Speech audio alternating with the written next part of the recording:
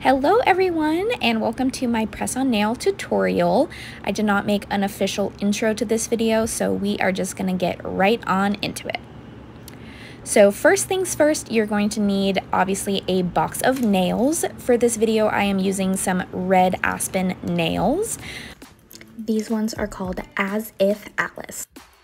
Any nails that you use are going to come in a similar box to this. They're going to include nail glue like so. They will also include, obviously, the nails themselves and a cuticle pusher.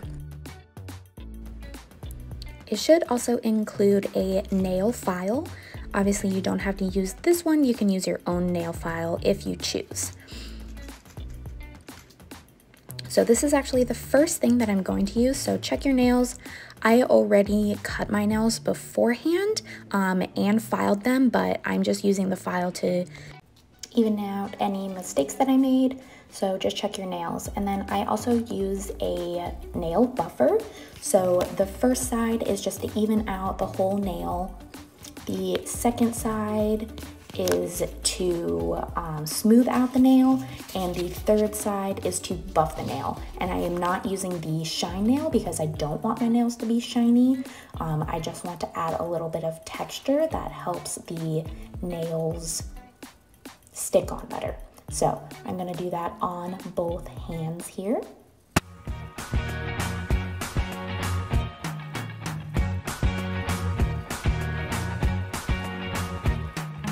Can't forget the day we met. Your eyes so blue, me piercing through. I can't forget the day we met. Your smile so bright, it made me swoon. Our love is like a summer's day, hot and endless in a magic way. Whenever I see you, all I can think is my summer love. Been waiting for you, my love. All right, once your nails are all buffed out, you are ready to move on. The next step is to make sure that the nails are clean. So I'm just using some regular nail polish remover and a cotton ball. So just adding some on there and then cleaning all of the nails.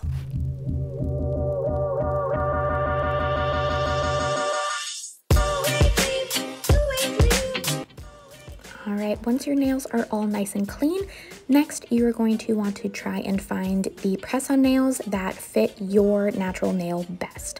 So I do have large nail beds, so I can kind of see which ones should fit my thumb, and I'll kind of find one, see how it looks. If I like it, I'll set it down, and then I'll try another one and kind of just see what fits best for me. So that's what I would suggest. So you want to make sure that it fits the entire nail down to the sides as well, so you don't have any gaps or spacing. So I'm just going through. You want to make sure that you can't see the natural nail up at the top. So I have problems with this with my thumbs, so I usually have to file my thumbs down a little bit more because these nails are short, which is the way that I like them. You can also see on the back of the nail, it's hard to see here, but they do have numbers. So you can write those down so that you can know what number you need for next time. I normally don't, I just do this process each time. So then you are just gonna go through and do that for each and every nail.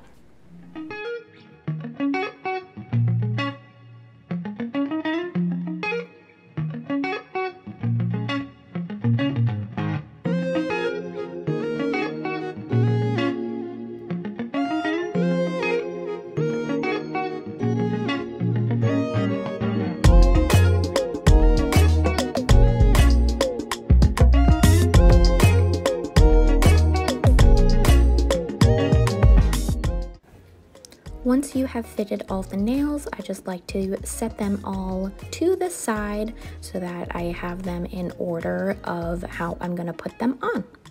And then, of course, you're gonna do the same process for the other hand.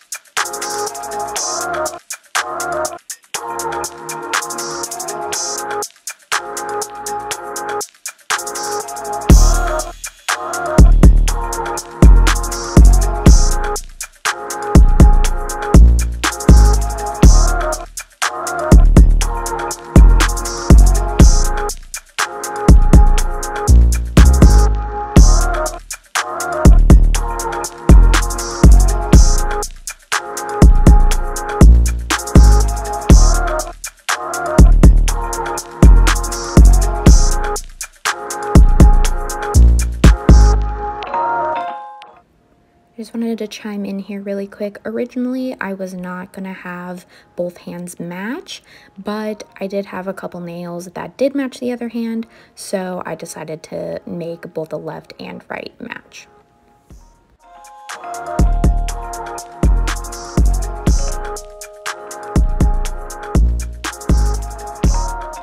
Now that you have all of your nails set out, the next step is to push back all of your cuticles.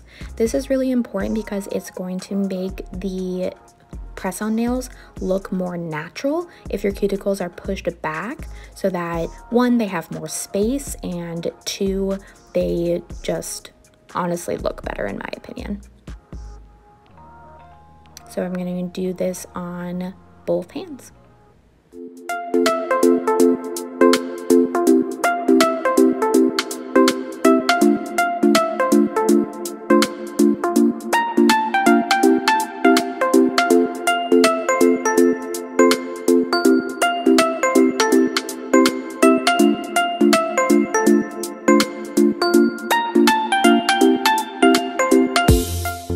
Once all of your cuticles are pushed back, you are ready to put on your press-on nails. So first you're going to need the nail glue. You can either use the one that comes in the packaging, or if you have your own nail glue, which I will get to in just a second. For the purpose of this video, I am using the Res Aspen glue that came with the package on the actual nail dash itself. So I'm going to focus more on the back of the nail where it goes to the cuticle, because that's where the nails tend to lift up the most. So I'm going to focus that there. And then I do have a brush nail glue that I purchased because I feel like it is easier to put on your natural nail like you would any nail polish. So I put that glue on my natural nail and the nail glue on the nail dash.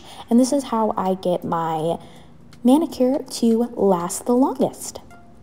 When you actually put on the nail dash itself, you're going to want to go at an angle and push it towards the cuticle first. It was kind of hard to show in the video, but I'm doing it at an angle, and then you really want to focus on that back part by the cuticle. So I am pressing down pretty hard, and then I also want to move side to side to make sure all the edges get down. And then I don't have to press as much on the top of the nail because I don't really have problems there. It's mostly the back of the nail that I want to focus on, make sure everything looks even and it looks good on my natural nail. There you have it. So I start with the pinky first and then move on to the rest of the nails.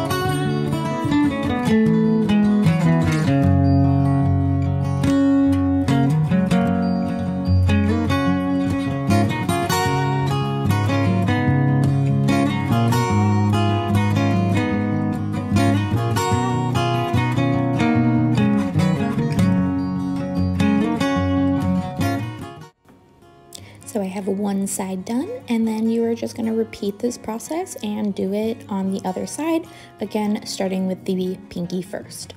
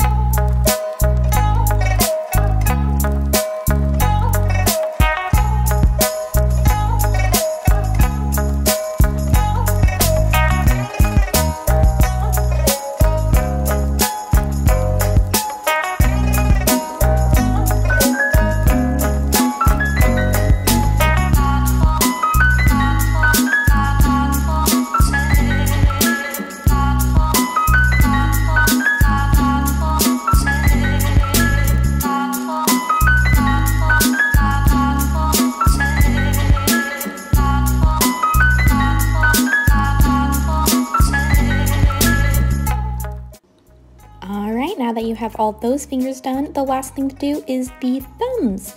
So the reason why I do the thumbs last is because I like to use like the pressure of my thumbs to press down on all the other nails. And it's just easier if you don't already have a nail dash on the thumb. And you're just gonna do the same process as you did with all the other nails, really focusing on the back, pressing down, twisting, evening out the sides. Making sure that the natural nail isn't showing through, and repeat on the other side.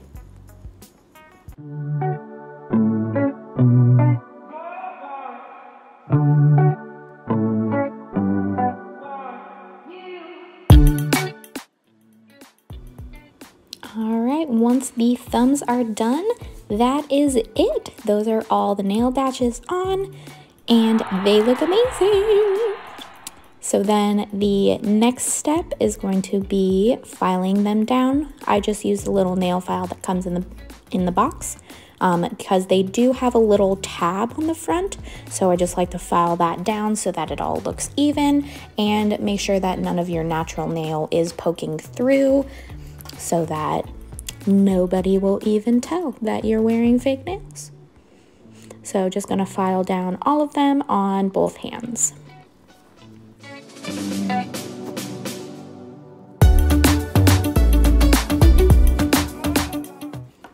All right, now that they are filed down, take a look. They look amazing, and you are all finished.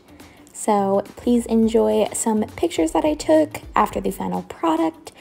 And I didn't do an official outro or anything, so please enjoy this little cameo right here. And thanks for watching.